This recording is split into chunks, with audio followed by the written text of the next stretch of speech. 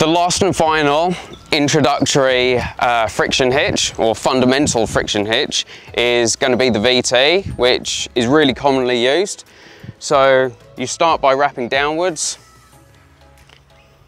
I tend to do 5 on this, and then you do the braids underneath. So your alternate crossing underneath, and I've gotten 2 braids out of this. And what you'll find is when you load this up, usually one of these will drop down and a braid will drop down as well. So it stretches the knot out quite a long distance.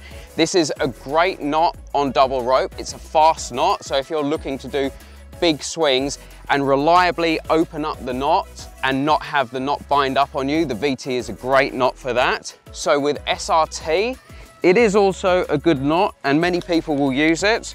For me, I wanted something more reliable, like the nut,